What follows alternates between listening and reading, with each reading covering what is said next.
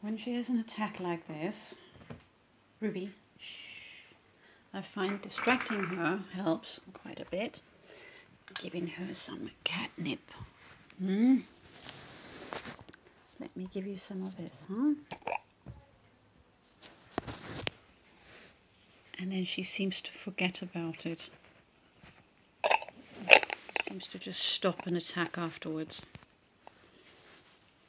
But I tell you something, I bet it's related to nutrition, because since she's eating only exigent, which is the fussy cat food, and not raw food exclusively, she has got a lot worse. So I'm going to try and put her back on raw food, whether she likes it or not.